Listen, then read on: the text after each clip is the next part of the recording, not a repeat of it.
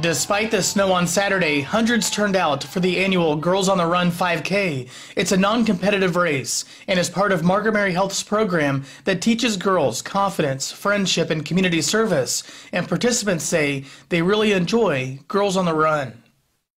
It's fun. You get to train and learn about friendship and responsibility and stuff like that. An estimated 700 people took part in Saturday's 5K, and Margaret Mary started Girls on the Run in 2004, and they now serve all schools in Ripley, Franklin, and Decatur counties, and have impacted more than 6,000 girls over the years. Covering Southeast Indiana, I'm Stephen Harmeyer.